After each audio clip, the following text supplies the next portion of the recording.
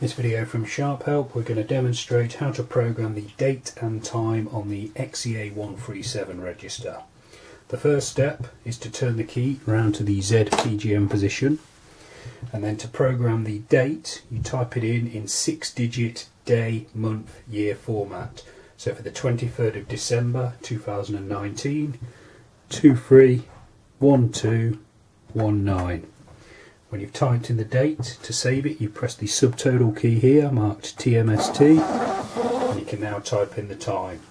So for 2:30 in the afternoon, 1430, and then again subtotal to save, and you can now turn the key round to the reg position. For more information on using the XE-A137 and other Sharp cash registers, you can click on the video links appearing on screen now. You can subscribe to this YouTube channel, or you can visit sharphelp.co.uk for more. Thanks for watching.